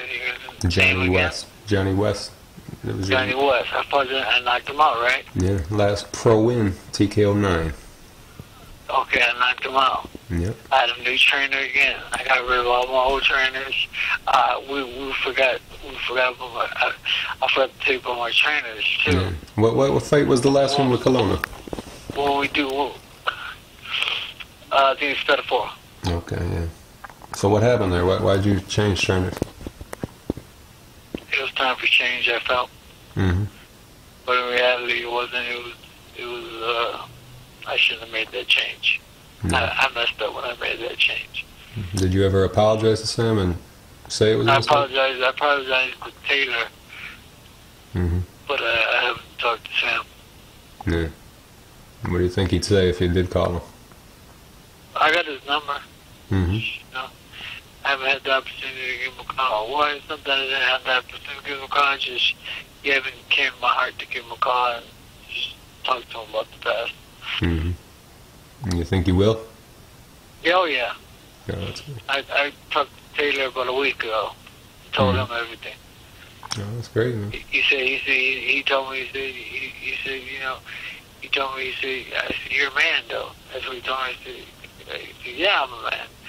He said, okay, you made a decision. That's your decision you made. You're a man. You could do that. So I know, but that was wrong.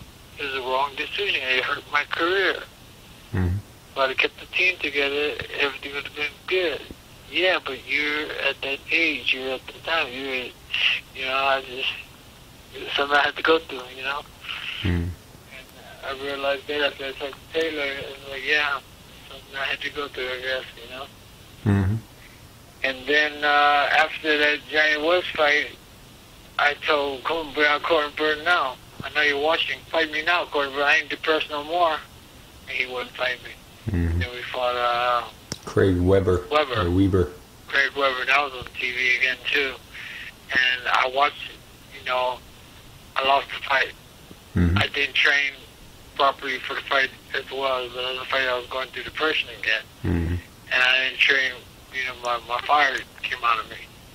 After the West fight, the fire came out of me again and I got depressed again.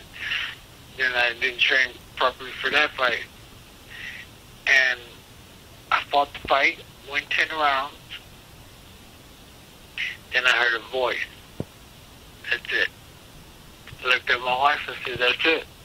She said, what do you mean that's it? I said, that's it. She said, what are you saying that's it? I said, that's it. I'm done. I'm retired. I'm giving up. Mm-hmm. I don't want to fight no more. I don't love it no more. I gave it up right after that. I didn't know what I was going to do, Chris. Mm-hmm. I didn't know what I was going to do after boxing. Did not know what I was going to do. Mm-hmm. I never did nothing else in my life. I never had a job. Mm-hmm. If I did have a job, it didn't last long. Because something always brought me back to boxing. Yeah. Something always brought me back. Boxing was my job. Mm-hmm. Boxing was your job. After I retired boxing, I didn't know what I was going to do. I was in awe. After I heard that voice, that's it. I already knew what to do. Mm-hmm. Tell my wife, that's it. She said, what do you mean that's it? I said, that's it.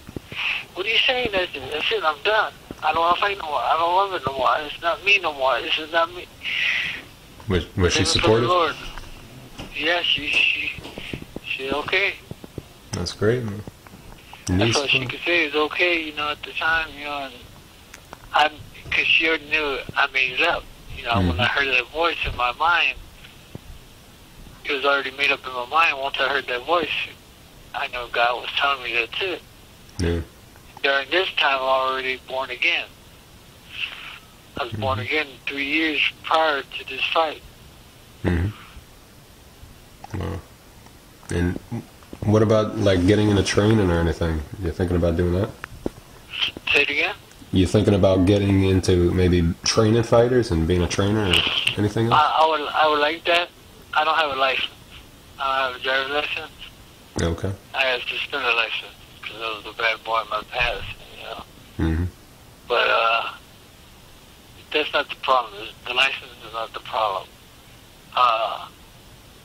just in the area, Indiana, Mm-hmm.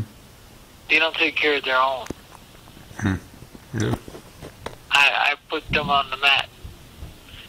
Eat Gary, Indiana, eat Chicago, Indiana, Hobart, Indiana, Mm-hmm. not Crown Point, Indiana. I put them on the map Yeah. on TV and became world champion and beat the best and was the best, lost to the best. I did all that to them and they don't do nothing for me. You would think they'd try to give me a city job with the boxing gym they have in Gary, Indiana. Mm-hmm. Think they'd try to give me I don't want a job. All I want to do is help kids. Mm-hmm. All I want to do is train kids, amateur kids. I don't want to train pros. I want nothing to do with pro. Mm-hmm. Amateur. Yeah. I can train technique, skill. I know how to train because I know how to fight. Mm-hmm. That's all I know how to do is fight, train. That's all I know how to do is how to get a person to become a world champion. But they have to have that will to become a world champion. But that's what I want to do. I want to help kids get off the streets, mentor the kids in the Bible, mentor the kids in school, mentor these kids with boxing. Yeah. Now, did you ever think of relocating maybe to a place that? No, I'm content in Crown Point, Indiana. I like Crown Point, Indiana. Mm-hmm. I love it out here. I don't love it, but I like it. And they have very good schools for my kids. Mm-hmm. And I'm going to stay in Crown Point till God tells me to leave. I'm not ready right now, though. I haven't had nobody offer me nothing to go anywhere to do anything else. You know, a lot of promises from a lot of people. They're going to run show and say he's going to do a movie on me. Magic Johnson, they all want to do something with me, but you know, it's, a lot of promises. Yeah. Nobody likes to lose there. Yeah. So what happened with the IRS after? Oh. I remember. Well, I'm born again. I'm born again now. I'm born again now, Mm-hmm. and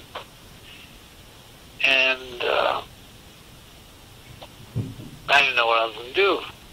So I had some episodes, some mental breakdowns, and I got to get Social Security. Mm-hmm. Now I collect Social Security. I get $1,600 a month from Social Security.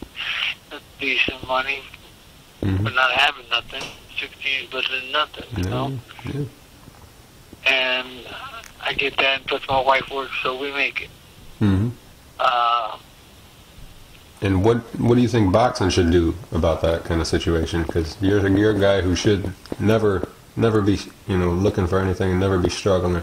What do you think boxing should do for people like you and other fighters in situations that are lousy? Yeah, I think boxing should open up something for us.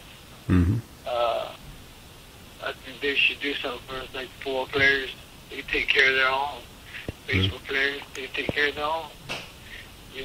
Boxing should be no different. They should take care of their own.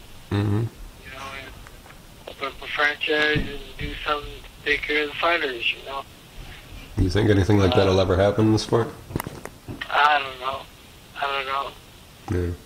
I think it needs like a government type of... Yeah. People are so money hungry, it's pathetic, Yeah. Actually, I didn't like him running for president, but John McCain was trying to do something. I remember he was talking to Roy Jones like years ago when Roy was still in his prime. And he was trying to make like a Muhammad Ali law or something like that, or a Muhammad Ali bill maybe. And look out for fighters, but then it just died and went under. Never heard anything about it again. But that's a good... John McCain actually boxed before. I think something's got to happen, Yeah, but too many people, too many hands in pockets, you know what I'm saying? Mm-hmm. They too money hungry, to do something, Yeah. These guys making $20 million a fight. Plus pay-per-view, they're probably making $30 million a fight. Mayweather. Percentages of that should go into the fund to do some fighters that don't got nothing. You know, like Wilfredo Benitez. Mm-hmm. He's broke, man. Mm-hmm. After a fight, after the Sean Fletcher fight, Mm-hmm. he came up to me. I looked at him. I saw his situation. I cut a check for $5,000. Did not even know the guy. Mm-hmm. Wilfredo Benitez here. Gave it to him. He put it in his fund. He has a fund with Wilfredo Benitez. I gave him the $5,000. Oh, wow. He lost everything. The drugs and all of that. Yeah. And I blessed him after the fight, Sean Fletcher fight. Yeah, that's great. Man. Cut him a check for $5,000. Mm-hmm. You know, we fighters should look out for fighters. We should open a boxing fund. Yeah. Take care of boxers. You know. Yeah, and I was thinking about like people like Golden Boy Promotions and people like Bob Arum and Don King who made millions off of like fighters and undercard fighters who were a part of it. You know, something's got to happen. It's got to happen. You know, I talk to a lot of people who are down and out and injured and stuff. You know, it's not good. Every sport looks out for their athletes and stuff, but it's not boxing. It's lousy. Yeah, it's like me. I didn't know what I was going to do after boxing. Yeah. I didn't know what I was going to do. Then Social Security, bam. Got Social Security. Now I got Social Security. Now I'm all good. Mm-hmm. They say I'm bipolar. Mm-hmm. Say what you want to say. I take my medicine. Yes, I do. But I don't believe I am. But they say I am. Okay. You know, a couple of instances I had. Yeah, I made some mistakes, you know what I'm saying? I did some things that I shouldn't have done. I said some things that I shouldn't have said. Oh, well, I'm bipolar now. Okay, cool. I take my medicine, but I get $1,600 a month. Mm-hmm. Tax-free. Yeah. And my wife works, so we make it. So I didn't have nothing after boxing. I didn't know what I was going to do about money. I blew it all. I blew millions and millions of dollars. I blew it all. So I didn't know what I was going to do. And then God provides Social Security. I paid it to Social Security, my taxes and all that. Mm-hmm. Okay? Now what you want to talk about? IRS? Yeah. What happened there, man? Okay, it was after the Stevie Johnson fight. Okay. My wife, we had to pay taxes. Mm-hmm. And tax was, what I owed was $500,000. So, okay, cut a check for $500,000, gave it to my wife. She went, she paid it, she came back home, she looked at me, I said, never again. She said, what do you mean, never again? I said, never again. She said, what are you saying? I said, never will I pay taxes again. They don't put food on the table. They don't take the blows I take. They don't fight all over the world. They didn't buy this house. They don't put the clothes on the kids, feed the kids. They don't do nothing for me. Why would I pay taxes? I ain't never paying taxes again. So I went 7.5 years without paying taxes. Wow. And during the time, I'm done with boxing now. Mm-hmm. During the time, they sent me a letter. I'm a Christian now. I'm apostolic. I'm a Christian apostolic. Remember that? Apostolic. That's the church you need to go to. Apostolic. I'm Christian now. Apostolic. Cool. He sent me a letter in the mail saying, $1.5 million. Wow. I just look at my wife. She looked at me. I said, don't worry, we'll pray about it. I put it down. We prayed. We left it alone. We ignored it. The letters kept on coming in. Saying, $1.5 million. I said, don't worry about it. Don't worry about it. Next thing you know, I end up in the attorney's office. I did not know how I got to the attorney's office.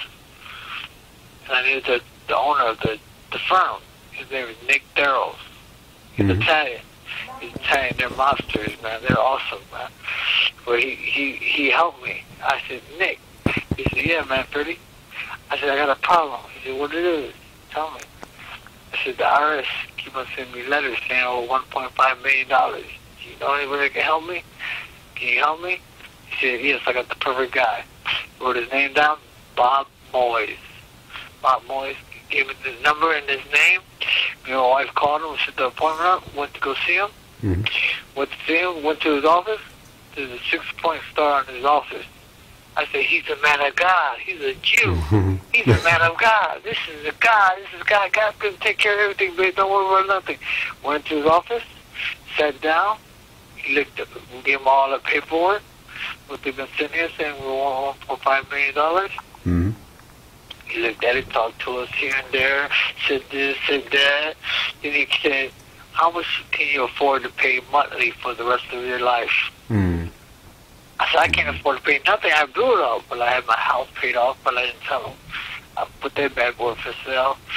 I did everything. I was getting rid of everything because they were going to get me. They were going to come for my house. My house was already paid off. They were going to come and get that. And that was $300,000 house.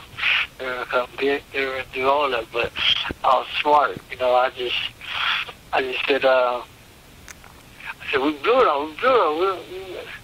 So he was kind of disappointed on that we blew it off. We couldn't afford to pay. He said, we'll see what I can do.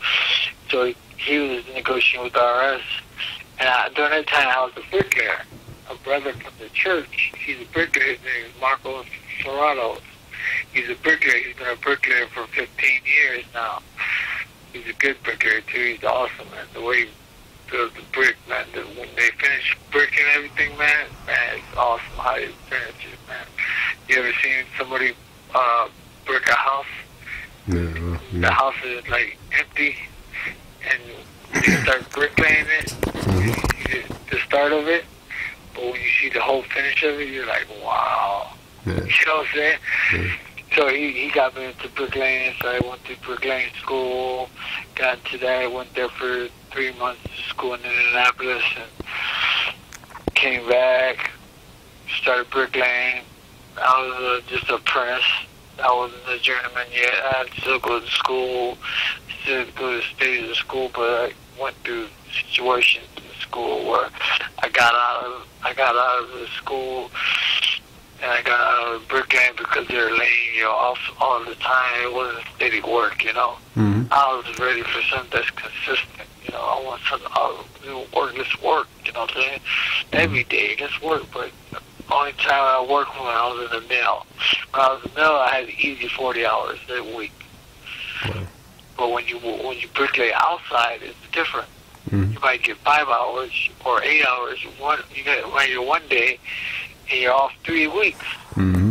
You get called back to work 1 day or 2 days, and you're off 3 weeks again. So I got tired of that. I said, man, I can't do this, man. This ain't me. Mm-hmm. They weren't gonna put me back in the mill because I wasn't a journeyman. So I just said, forget this. I'm done with this. I don't want to do this. No, this ain't gonna provide for my family. So remember, I still didn't have Social Security then. I still don't have Social Security. I'm like, what am I gonna do? So I quit bricklaying. I can't. Let me rewind. I'm at NS still, and my wife just got to talk to the IRS. Mm-hmm. She had talked to the IRS, but the IRS was upset because they wanted their money. Mm-hmm. She called me at lunchtime when I was in bricklaying school. I said, hello? She sounded nervous. I said, hello? She said, you all right, babe? So I talked to the IRS. You want to hear what they had to say? I said, go ahead and tell me. I ain't worried about nothing. God got my back. Go ahead and tell me. She said, you sure you want to hear what they had to say? Mm-hmm. I said, babe, if I got to go to jail, so be it. I'll go to jail. I'll do my time. But everybody in jail is going to get saved. I ain't worried about nothing. Go ahead and tell me. She said, you sure you want to hear what this is? I said, go ahead and tell me. Go ahead and tell me. It's gone. Gone? What do you mean gone? It's gone. What are you saying? Gone. It's gone. And it wasn't 1.5 million. It was $3.5 million. It's gone. Mm-hmm. Wow. It's gone, brother. That's great. It's not totally gone now. Yeah. Now this is where the $3.5 million is gone. That's gone. But I got a 10-year lien on my credit. Mm. Know what that means? I heard of it. I don't know exactly what it means though. Okay, I can't make over 50,000. Oh, okay. If I make over 50,000, they'll take it. Mm-hmm. Wow. So if I hit the lotto, they're taking their money. Yeah. That's the only way that's the only way they can get their money. Yeah. Wow. So basically, they're not getting their money. I got 3 years to go. That's funny. Yeah. I got 3 years to go. Yeah. That's good. That's good for you. Yeah, $3.5 million. Yeah, man. Wow. I got 3 years to go, and it's gone. After 10 years, it's gone. Wow. So man. That's good. That's great. Yeah. That's Yeah. That's a nice loophole. That's God, brother. Yeah. You afraid about it. He takes care of me. Yeah. He always took care of me, even when I was an LD outlaw. Mm-hmm. He was always there. Yep. He always knew what the people wanted, but what the people weren't gonna get. Because when I went from devil to angel, they didn't like angel. They didn't like Jesus. They didn't like me talking about Jesus. They didn't like that. Mm-hmm. They weren't having my face no more movie stars. They weren't having, know why? Because I was claiming Jesus. Mm-hmm. Nobody wants to be around when you claim it in the name of Jesus, when you proclaim the name of Jesus. Mm-hmm. He said, but if I be lifted up, I draw all men unto me. I'm lifting up the name of Jesus now. He's my God. He's my Father. He's everything to me, man. I ain't gonna deny him for nobody. Mm-hmm. Yeah. No matter what depression you're in, just keep shouting. I don't care what I go through in life. That's right. I've been through it all. Yep. I've been through depression. Mm-hmm. I've been through oppression. Mm-hmm. I've been through situations. I had millions. I had it all. I could buy anything, Mm-hmm. do anything, travel anywhere. That's it. Then I had it all taken from me. Yeah. Then I blew it all. Then now I'm content. Mm-hmm. I got a little house. I live in a little house right now. We got a 3-bedroom house. Mm-hmm. But we made it a 4-bedroom. It's a small little house. You see it, you be like, wow, that's small. But you know what? We're content. Yeah. We're happy with what we got. Yeah. You know what I'm saying? We didn't ask nobody to help. You know what I'm saying? Yeah. Sometimes we don't have food. Sometimes we go that way. Mm-hmm. And we pray, and God provides the food. Mm-hmm. It happens. It happens sometimes. That's right. But we keep our faith. We believe. We don't doubt. We know that God's going to make it. Mm-hmm. Provide the needs to be met in our lives. Wow. That's crazy, man. Regardless of what happens in our life, I've been through it all. I've been through the storms. As Christians, you go through storms of many kinds. Spiritual warfare. You go through all kinds of stuff of many kinds as Christians. And you endure. The Bible says, they that endure to the end, the same shall be saved. It's the enduring to the end is what I'm talking about. Mm-hmm. By 2013, May 13, 2013, the health care bill is going to be pushed. Mm-hmm. Listen what I'm telling you. The health care bill is going to be pushed. They're going to be pushing the chip, the mark of the beast. 666, the chip. It's a microchip. It's as big as a grain of rice. They want to implant these chips inside people. By 2017, they said everybody's going to have it. Yeah. Yep. It's happening, bro. It's happening. I've been saying that, man. It's true. Oh, yeah. In Mexico, they got over there in Mexico. Mm-hmm. Yep. People are getting it over there in Mexico. But in 2013, what words? May 13, 2013, something's going to happen with the healthcare. They're going to push that chip. Mm-hmm. Yeah, you're right, man. It's already been told. Mark of the beast. It's happening. That's right, man. Mark of the beast. It's happening. It's happening. The Bible is true. That's right, man. I am the Bible. I live the Bible. I lived out the Bible. Mm-hmm. Everything the Bible says I did negative, I did. Yeah. I broke I did what the Bible said. I fornicated. I committed adultery. I coveted in this. I did it all. Yeah. I was greedy. I was nasty. I didn't care about my kids. I didn't take care of my kids. I wasn't a father. I wasn't a husband. I didn't do nothing. I just stayed with everybody else. I did the drugs. I didn't care about nothing. I didn't care. I was the El Diablo. It did not matter to me. But boom, angel came. That's it. Old things passed away, but all things are made new. You ask for I'm blessings. a new man now. That's it. Ask for the blessings and Man. you will receive it. Yeah, I'm a new man now. That's it. God You know bless what I'm you. saying? I relate to Yep. people. I feel people. You know what I'm saying? I feel people. I let people know my story, my life, what I've gone through in my life. That's And great. they hear what I've gone through. They see what I've gone through. They say, man, you should make a movie what you gone through, bro. Mm-hmm. That's true. I said, my life is a movie.